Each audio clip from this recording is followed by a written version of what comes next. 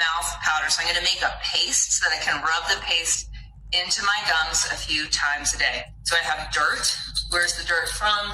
Well, I do have the privilege of living near gorgeous mountains, so I just get this from the woods. Cow dung. It's super green cow dung. I harvested this cow dung from the cows that graze in the mountains here. So this has just been dehydrated and then ground in a Vitamix into a powder. I'm going to grind up all the dirt, put in a tablespoon of cow dung powder. So I'm also going to use some electrolyte minerals. So I'm going to put some of this in. I'm going to put some of my personal medicine. This looks like whiskey. It's actually aged urine. This urine's been aged for maybe 2 years. This is CalMag. CalMag is the king of the bitters. It's also known as andrographis. And it's crazy, crazy, crazy bitter.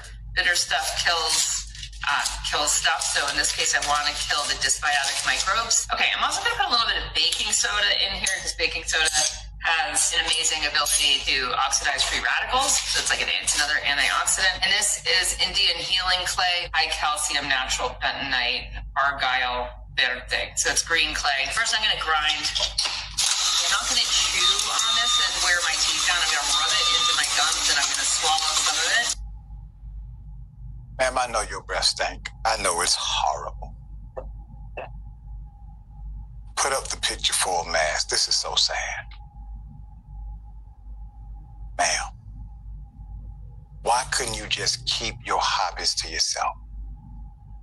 You eat aged urine, not even the fresh stuff. And super green cow dung. I mean, did you just bypass the regular cow dung and just graduate directly to the super green? Doc, you're actually a doctor. Would you encourage anyone to ingest aged urine and super green cow dung?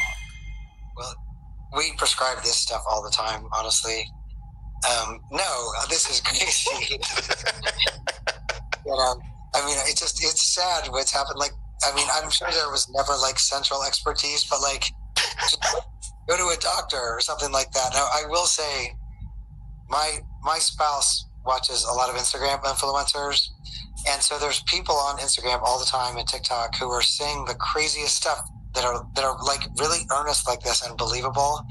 And saying things like, you know, you don't need pasteurized milk, or like, you know, your own pee is a antiseptic, or, you know, throwing out the word antioxidant or something. So in a way, this is hilarious, first of all, but it's also like in the same form.